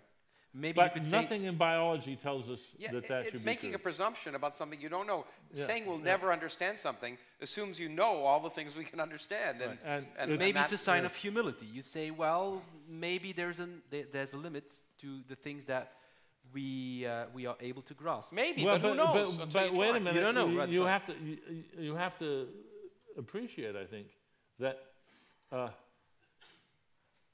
it's not one brain at a time. Right. It's teams of brains and all of science. I'm sure without the benefit of thousands of scientists and philosophers who've worked over the eons, I'd be unable to understand all sorts of really simple things. The fact is that I can benefit from all their hard-won understanding means that I can understand things. I like to point out that my grandchildren can easily understand concepts that my parents' generation were baffled by. Yeah. Right. And now, of course, there may be limits, but it's not as if we're facing a stone wall somewhere. The idea that there's somewhere where there's this stone wall and we're just going to hit blank incomprehension when we get there, it's not biological, it's mystical. It's the idea that there is no trajectory through book land and science land that gets you there. But that has nothing to do with the limitations of It neurons. also goes against the history of science. Absolutely. I mean, there haven't been any brick walls yet. That doesn't mean we won't come up again, but there's no evidence for that so far. So why should you make the presumption that there will be? Well, are you equally confident, No, Professor Pigliucci? I'm not. I mean, I tend to agree with most of the gist of what Dan said. Certainly, I think that sort of the evolutionary argument for human limitations is false on the face of it. I mean, we didn't evolve to solve for Matt's last theorem, and we did. There's no way you can argue that natural selection somehow favored that kind of abstract level of mathematical understanding. What the hell? Do mathematicians have a lot of children? I don't know, but certainly not in the Pleistocene. Most of them can't meet women. So right, yeah, exactly. So it's like... But, they multiply, right? Right, They but multiply all the certainly time, not right? in the Pleistocene, right? I mean, so I agree with Dan that the evolutionary argument for sort of the intrinsic limitations of the human brain is baloney.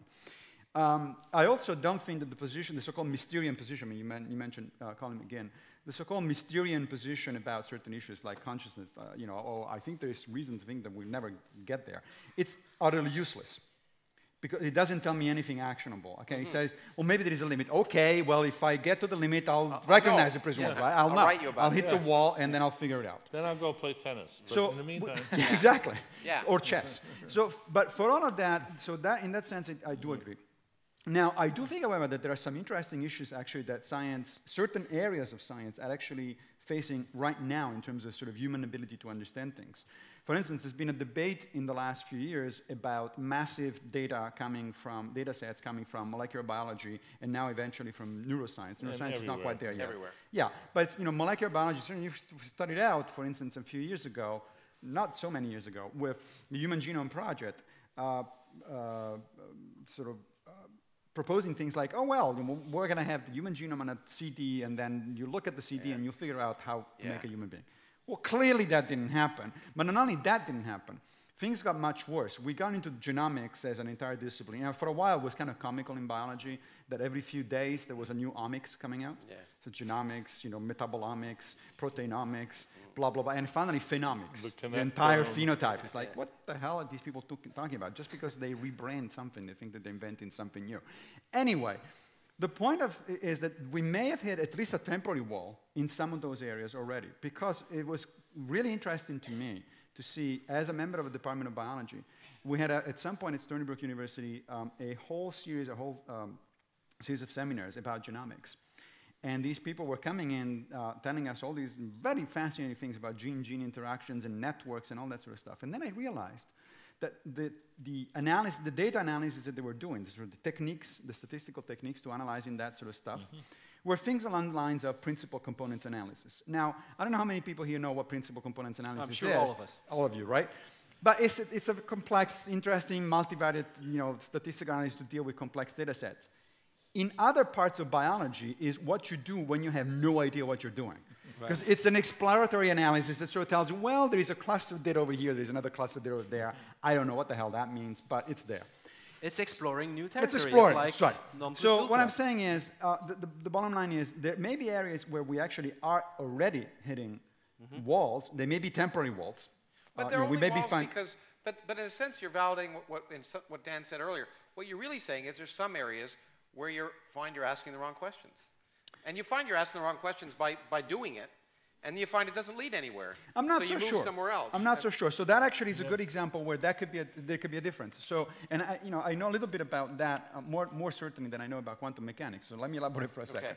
So, so the idea there is that the question is good. The question that we want to know there, the fundamental question is, how is it that gene-gene interactions and then interactions of genes with the environment during development create phenotypes? That is, the way things, organisms look, behave, and so on and so forth. That is a perfectly valid question, and we've been making progress in certain areas, with that question. But we seem to be hitting an area, a moment now, which, as I said, could be temporary, but a moment where the data is becoming so complex and so variable that we do not seem to have a way through the maze. We just see a bunch of complexity there. There's all sorts of interesting patterns, but we don't. Right. We're not able to extract the meaning. It's already getting late. So I do want to have put up some questions that were asked by the audience. Okay, but let me just say, sure. I have let you go first, then I'll go. Here's a downer of a hypothesis, which comes out of the new data mining that people are doing, and that is, what if it turns out that we find that we can use data mining algorithms to get answers to all sorts of questions, which we are very sure that they're the right answers, but we can't understand how the process works at all. But we can go ahead and do science sort of flying blind, relying on our algorithms to give us the right answers. And if somebody says, but why does that, how does that work? And we say, well, it's and that's where we are. That's, I think, a very real possibility. And at that point, we will have scientific prediction will go right on, and scientific fact-finding will go right on, but scientific understanding will sort of, it's not that it'll hit a wall so much as people will stop trying. Well, no, I don't think, I think you guys are just experiencing the growth pains that physics has had. And the point is, it's happened a lot of times. Isn't that always the case? No, I know it sounds patronizing, but what really happens, it'll stagnate for a while. But someone will come, I mean, if the experience of science is that, you'll have what we call phenomenological models, and an exactly similar thing happened in the 1960s. Accelerators are built, all these particles were discovered, and people just said, the more energy you have, the more particles you have, and they came up with these weird Zen-like things called bootstrap models. Every particle is made up of every other particle, and you'll never, it's too complicated to ever really have a fundamental idea about, and we'll just try and look for patterns and see things, and for a long time, that's what was done. But eventually, someone had a good idea, and it moved forward, and it could be that it forever rates that way, but I don't think it necessarily has to be. It may be that a different way of thinking is required, and some young person here may come up with that way of thinking, and certainly that's what's happening in physics. My intention was definitely not to show that, here we got it, we hit a wall. But I'm a little less optimistic, I suppose, that when you are, because the kinds of problems, the complexity that you're talking about in physics, that physics faced in the 1960s is literally billions of orders of magnitude less than what we're talking about here. That's why so, it may be or maybe not. I don't know. No, you're absolutely right. We'll find out. That's why I'm into physics, because it's easy. These questions are much harder, and it's taking a lot longer to do it. But I think it's unlikely. I could be wrong, of course. It's unlikely that I mean, they seem so daunting now that they don't seem solvable. But I wouldn't be surprised if in a few hundred years they're solvable. Maybe not tonight, but in a few. Maybe not tonight. So, which reminds me that it's getting late. So I want to. But people are having fun, right? People are having fun. They haven't left, but I can't really see.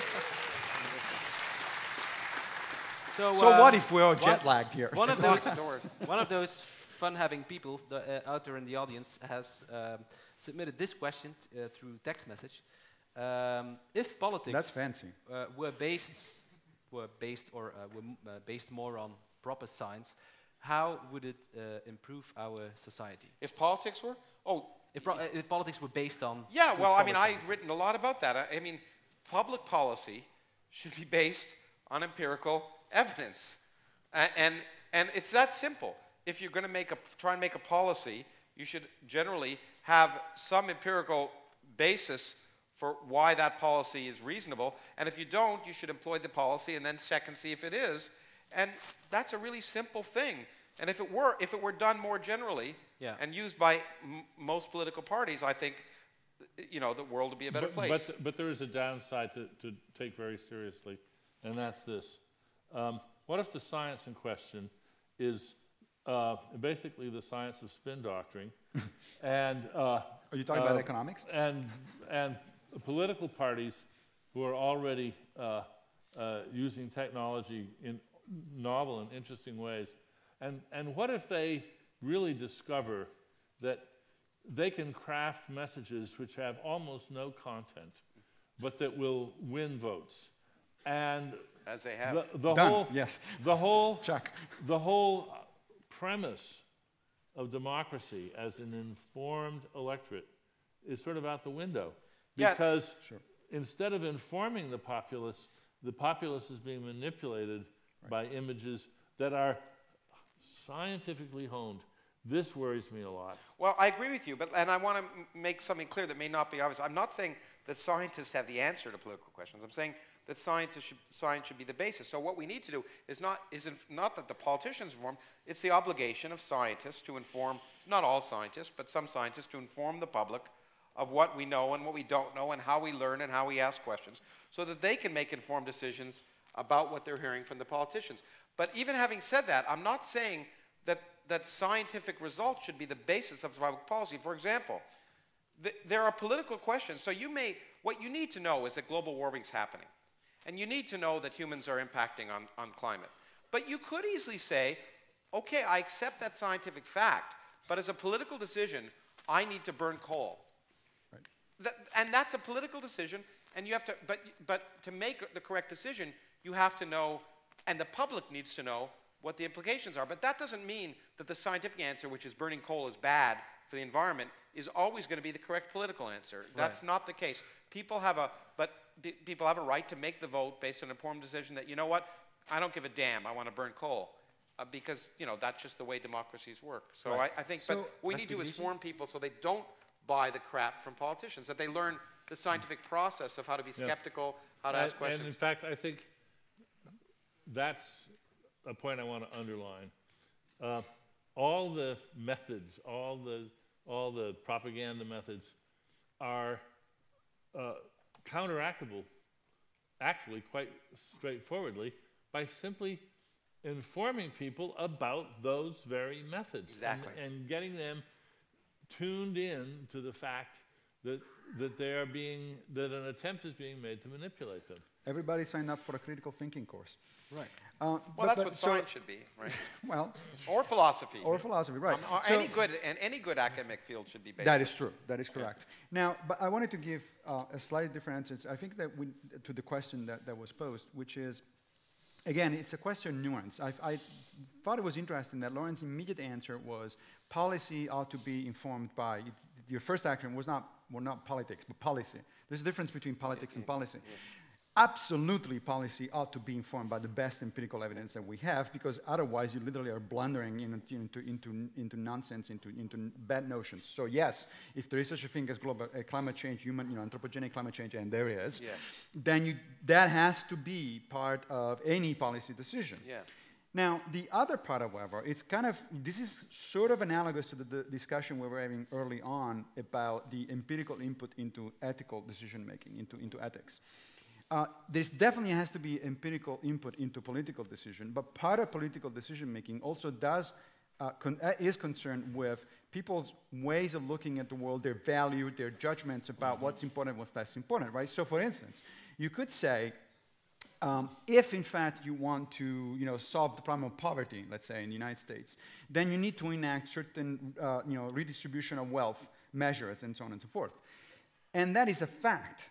But it flies politically only if we actually convince people that ought to be a priority. If people say, well, no, personal liberty or freedom of acting as an independent agency is more important than, in other words, my value is high, that value is higher to me than the other one, then there's nothing you can do factually to convince those people. You have to argue about, well, what do you mean by that? Have you thought about the implications from an ethical perspective? What that means is that in order to allow for some people to be obscenely rich, you are actually condemning a bunch more people to poverty. That sort of argument is clearly informed by the facts, but it doesn't stop at the fact. Again, the facts sort of, in some sense, underdetermine the answer. The answer has to imply value judgments, and therefore, I would say, ethics. Right. But the job, I agree with you, and in some sense, the job of the politicians, if there is one, is to then say, here are my value judgments. Yeah. Do you agree with them? Correct. Elect me if you do. Correct. But not, here's the facts. Yes. Here are my facts. I've invented them. You can argue values.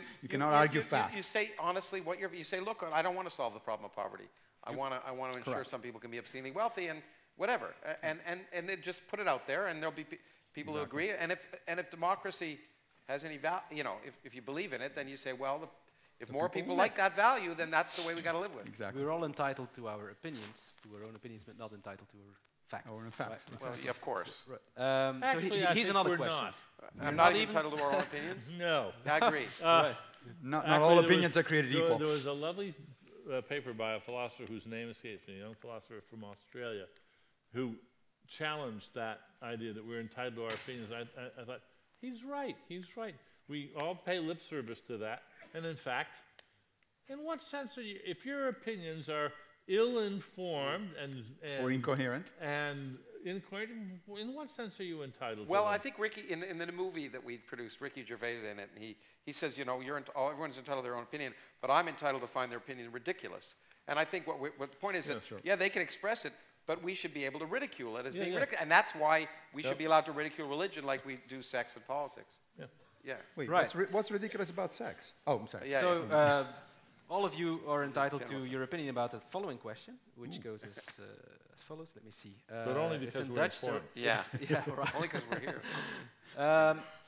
Economics makes claims about what is beneficial, what is good for humanity. Is that a form of science, or is that will that eventually lead to a form of religion? So it's basically a question about the status. Ideology. Well, of we're not economics. economists, but I'm very skeptical that economics. I mean, economics is an attempt to make decisions about very complex systems, and obviously they're so complex that those conclusions are not necessarily reproducible. If you look at the history of economics. Right. I think that economics is fascinating because if you think of it broadly, and we're back to a sort of semantic issue, there's lots of issues which actually are well addressed using the tools of economists that have nothing to do with money or standard economic topics at all. They have to do with organization and influence and all sorts of other things. I think that, in fact, let's have more of that. But what's also true is that economists, being under the gun to provide hard data and predictions that can be quantified, have this lamentable practice of operationalizing everything in terms of money. And then, as I think even very unreflective people recognize, there's something really missing when economists reduce everything to monetary values. It's not that there's some magic ingredient missing. It's just that putting monetary values on everything has a price, is just a very blunt tool. But so is putting an equation on everything when you don't really know, when the equations aren't justified. I mean, the Nobel Prize in economics, the Nobel Memorial Prize, it's not a Nobel Prize, in economics this year, I was so amused for it because, of course, two people that won the prize have two completely different ideas about what the results of the same phenomena are, which to me represents economics. So again, I like to make some distinctions again. So first of all, as you know, there's fundamental differences between macroeconomics and microeconomics. Certain areas of economic theory actually work pretty well. They produce reliable predictions in terms of empirical verification and so on, and other parts don't. Also, within some, there are different approaches to doing economics, right? There's sort of a classical economist who might start with the assumption of a perfect rational agent who has perfect access to information, that sort of stuff, and new models that are mathematical models that are perfectly fine as far as models go. They don't match up with reality very well because guess what? We don't have perfect information and we're not perfect rational agents. There is another way of doing that sort of economics, which is behavior economics, and that imports sort of psychology and sociology into it, and it's much more, I think, interesting and probably more likely to. That's why Daniel Kahneman is so fascinating. Correct. Now the other thing about economics is, again, we go back to ethics. The economists seem to have this idea that what they do is ethically neutral, and it's not. Because a lot of stuff, the very fact that Dan pointed out that everything is measured in one particular currency, that's just one example. But a lot of assumptions that go in certain economic models actually sneak in a lot of, Dan will say philosophical baggage, I would say ethical baggage in particular. And so it's simply not the case that economics is ethically neutral. There are these assumptions. These assumptions ought to be put out into the open and say, well, look, if you approach economic problems from this perspective, let's say a libertarian perspective as opposed to a progressive perspective, whatever it is, this is what you're sneaking in. You're bringing into the reasoning. The reasoning may be valid. It may be good reasoning, but you now have to expose these assumptions, and then you have to let people say, well, I actually don't think these assumptions are the ones that I want to have when I'm thinking about running an economy. And so you may be formally correct in terms of your models, but the assumption you start with embed some kind of ethics that I don't like. And to follow up about the last part of your question, it really is unfair to economics, though, to say it ends up as being religion, because you can see if it's wrong. Right. And that's the big difference. Right. Maybe a final question. Already? Probably directed to Professor Dennett. Is consciousness a scientific fact? Does it exist? Can we measure it, etc.? Because there has been a rumor, and I'm adding this now, that you deny the existence of consciousness, that you are a so-called eliminativist. So you don't think that it exists. Is this rumor true? And you got 2 minutes to answer. Right. The trouble with the word consciousness, with the concept of consciousness, is that not only is there no agreed upon definition, people don't want to agree on a definition. Because a lot of people want consciousness to turn out to be whatever it is that is just so supercalifragilisticexpialidocious that it defies science. And anybody who puts forward a theory of consciousness which says, oh, and by the way, it's a biological phenomenon, it's very wonderful, but then so is reproduction, so is self-repair, so is blood clotting, so is metabolism. For a lot of people, if you take that view on consciousness, I often put it, it turns out that consciousness is not one big trick, it's a bag of tricks. And it's not something that sunders the universe into the things that have it and the things that don't. And the question, gee, I wonder if starfish are conscious, or maybe mice, or maybe how about ants or cockroaches? And they think there's this magic dividing line somewhere, between the oak tree and the human being where, bingo, the consciousness starts. I think that very idea, which is deeply ingrained in the thinking of many people who, as I say, think that consciousness divides the universe in two. You either got it or you don't. Right. The idea that suddenly the light goes on. And that idea is an artifact of bad imagining right there. And we have to get rid of that idea, and we have to get people to recognize, as long as you insist on that as a sort of a defining characteristic of consciousness, then you get your wish. We'll never have a theory of consciousness. But abandon that idea and start looking at what different kinds of consciousness, or so-called consciousness, or hemi-semi-demi consciousness. As soon as you start getting out of that essentialist mode and looking for the dividing line, then consciousness is a very real family of phenomena, not a single phenomenon, a family of phenomena. All right. I agree, do you have I- any short final statements about consciousness, or maybe in general? Yeah, I to think make? I'm agreeing. If I hear correctly, Dan, I agree with what he said, but I might be about to just step into a really, really bad situation. So It's about to end, so you have to be yeah. careful. So as I look at it as a biologist, Okay, not I'm as ready. a philosopher. Yeah, exactly. I look at it as a biologist, not as a philosopher of mind, because I'm not a philosopher of mind. And so I agree completely that there is this fallacy of, there is a dividing line, this essentialism idea that it's bizarre to me. If consciousness is a biological phenomenon, and I think we agree that it is a biological phenomenon, unless we're talking about something completely different, then it ought to come, gradually, or, that doesn't mean exactly gradually. There may be, jumps here and there, but it must be in degrees, and therefore it makes no sense to say, well, here's the dividing line, these things have it, these things don't have it. Of course, there is another dividing line. I mean, there is an entire universe that is inanimate as far as we can tell. And that one I'm going to bet pretty strongly that doesn't have consciousness. Rocks don't have consciousness. But if we're talking about a biological world, clearly it's a question of degrees and not a question of yes or no. That said, I really never understood. I mean, I agree again with Dan before stepping into the problem here, the self-inflicted problem. I also agree with Dan that, yes, there is plenty of people who seem to sort of equivocate almost on purpose on the term, to make it more fuzzy, more Mysterian, more whatever it is. But I honestly, every time that I read a paper about definitions of consciousness, I don't get why the thing is so damn complicated. I don't mean the answer to how it works. That is complicated.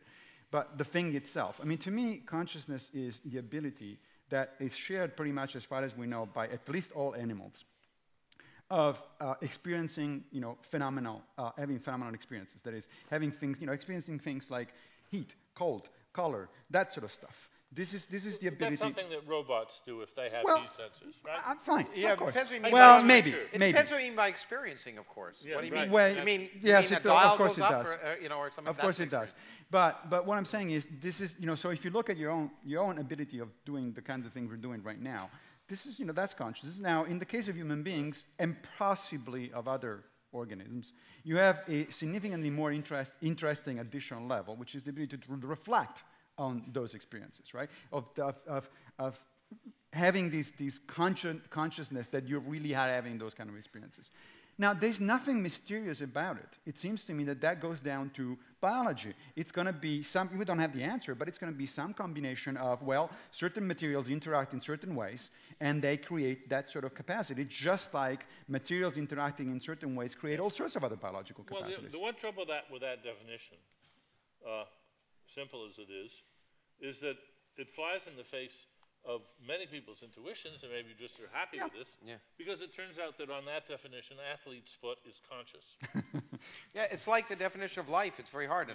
Look, many people would say life is something that organizes, takes energy, but then fire is life. And, and so, as a physicist, I would say the good thing is that it's far too complicated an issue for me, and I plan to continue to drink this tonight until I lose consciousness. Right. And so Professor Dennett once wrote, I think, that nothing that is complicated enough to be interesting could have an essence or something along those lines. Maybe that's a good way to bring things to a close. That's the essential message of this debate. So I want to thank all of you. You have been a great audience. It has been terribly exciting. Unfortunately, we have to stop at some point. We could go on and on forever, of course. I want to thank all our volunteers of the Denkgelag for their tremendous support and help in making this possible. I want to thank the Ghent University for hosting this event, all the people that have been handling the technical equipment, and of course the three of you, Professor Massimo Pigliucci, Daniel Dennett, Lawrence Krauss. Right. Thank you. Thanks.